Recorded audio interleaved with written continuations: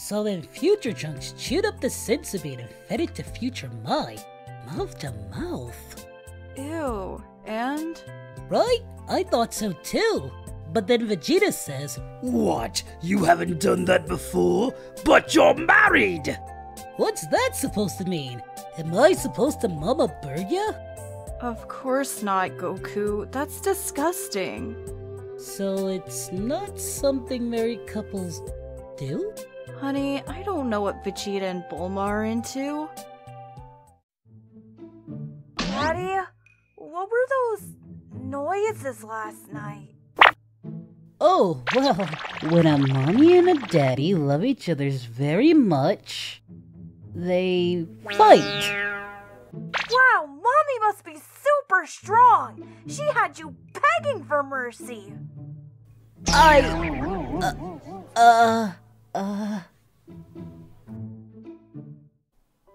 Not tonight? You mean you don't want to? It's not that. It's just... Then let's do it. Goku, Did I do something? You came back. What? Chichi, are you unhappy that I... Refused to be wished back to life and left me and the kids for 7 years?